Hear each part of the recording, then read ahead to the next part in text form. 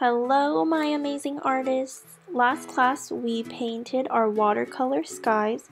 Today we will be adding those details in pen to our landscape.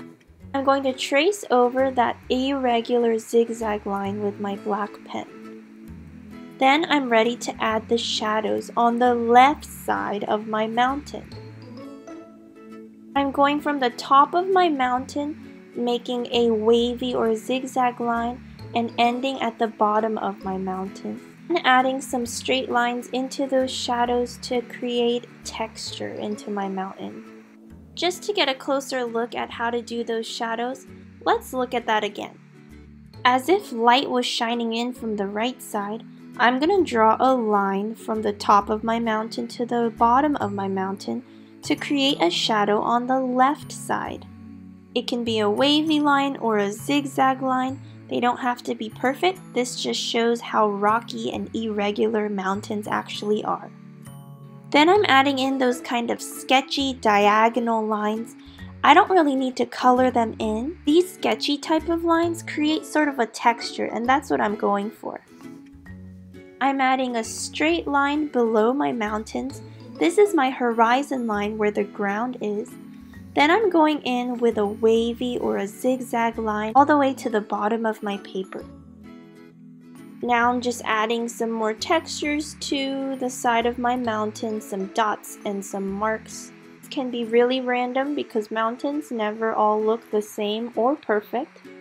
Now for my trees, I'm going to start by drawing out the height of my tree for the tree trunk. I'm going to draw them in different sizes to show perspective. Trees really close up in the foreground will get big, trees in the middle ground will be medium, and trees far away in the background are going to be really small. For my tree branches, I start at the top. My lines are straight and diagonal going up, and as I go down to the bottom of my trunk, my lines get longer to make my tree look fuller. There's a guide at your table to help you make your trees, but just like always, you can make yours special to you. They don't have to look like mine. Another way to make trees is to point your lines downwards. They are going diagonal, but they're pointing down. They're shorter at the top, and then they get longer as they get to the bottom. Sometimes the lines for your branches may be straight, sometimes they may curve. You can go back in to make them look fuller and thicker.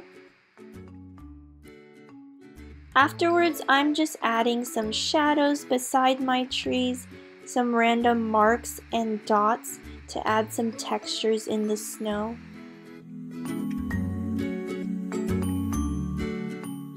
Maybe you want to go back in and add a house or a cabin, some more trees. You can make it unique to you. If you'd also like to use a thicker Sharpie, we also have those to add your trees that may look darker and fuller.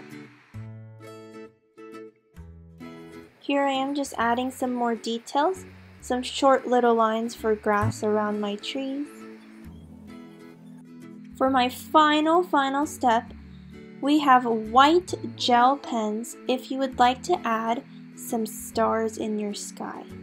To look like there's stars really far away, I just did some tiny X's and lowercase t's. These are our special gel pens, so it's not for coloring in anything, they're just for adding the tiny little details to our sky.